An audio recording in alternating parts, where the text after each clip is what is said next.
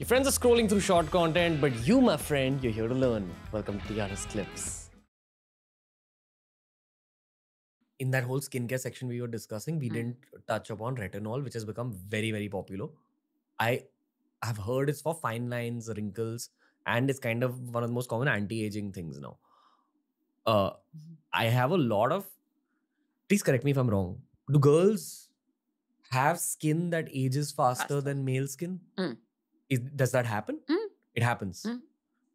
Why does it happen? One. And two, I'm asking you this because all my female friends who are my age are all using retinol. And they're talking about how it's actually have the acne also and all that. I don't know how much truth there is in that. It has? How does retinol work? Should people be using it? Etc. etc. You can expand this thought as much as you like. So, break down first, what is retinol? Retinol is one of the precursors or some side step to retinol, vitamin A, simply put. Now, this retinol is not a new ingredient. It is one of the oldest ingredient with maximum studies as an anti-aging one because it increases your cell turnover and changes the DNA of your basal cell in a way that it produces good cells, repaired cells, and increases the cell turnover. So it keeps bringing in fresh cells. So the skin looks nice and fresh. Now, is it anti-aging? Yes, because it's increasing the cell turnover and taking out the dead cell from top. So it kind of makes the skin look more youthful over a period of time. Should everyone use retinol? No, I have never put retinol on my face. I cannot handle retinol. My skin is super thin. If I use retinol, it will only, that turnover is not going to help me firstly, unless you really have like a thick skin to help the turnover. 2, I don't have a lot of clogged skin. I am exfoliating it regularly. 3, my skin is dry and sensitive. Putting retinol will only irritate my skin. There is not even easing my skin into it. I've tried even that. It doesn't work. So not all ingredients work for everyone. For me, a peptide is better for anti-aging, which are the proteins. What are we trying to build? More proteins and help the outer dead cell get better, right? So I'm inducing peptide as it. So I'm still continuing with retinol. Let me not digress. So retinol is not for everyone. Retinol works best for thicker skin type, acne-prone skin, oily skin type works brilliantly well. Whereas a very thin skin, transparent skin, dry skin, I wouldn't really jump and use retinol on them. There are a lot more other anti-aging also available for them, which is easy to use. Easy on the skin as well. So that is that. And there is no downtime. There is no irritation. The next morning, you're not wondering, now how do I cover this up? So therefore, they are not the retinol. They are the retinol types. They are not the retinol types.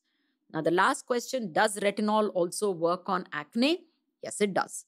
So how does it work? Same thing. What is your isotroin? It is one form of retinol itself.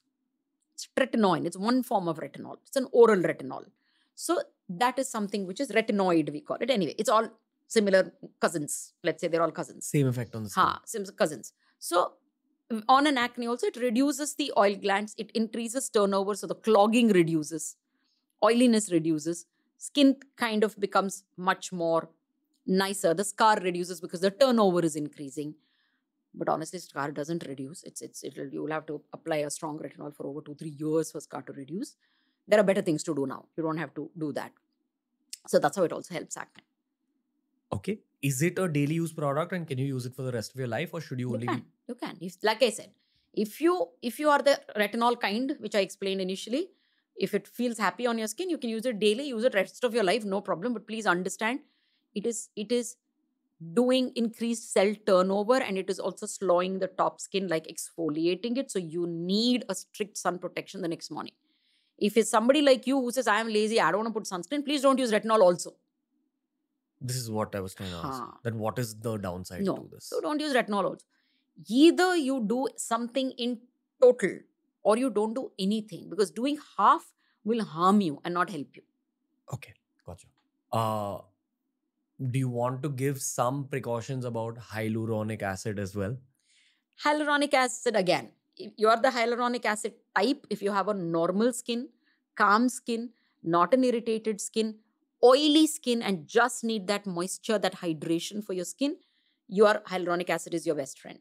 If you have a dry skin, sensitive skin, red skin, easily irritable skin, hyaluronic acid is not for you. Okay, gotcha. So if you enjoyed this video, make sure you check out this playlist for more videos just like this. That's TRS Clips.